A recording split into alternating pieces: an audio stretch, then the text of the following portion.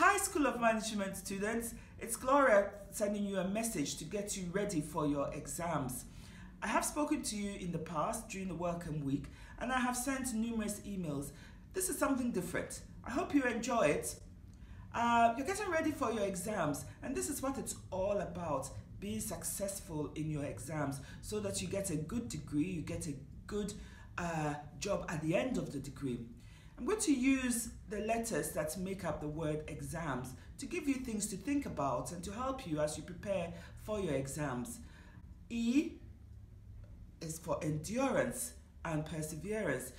Remember that studying is not a sprint, it's a marathon. So you need to endure, you need to make sure you put in the hours and persevere.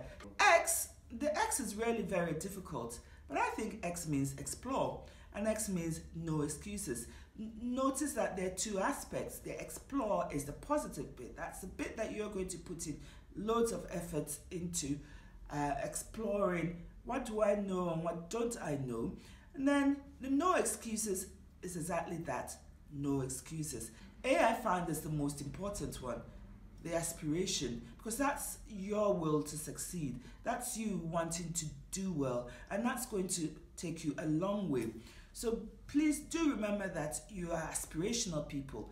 The School of Management itself is an aspirational school. We want our students to be successful.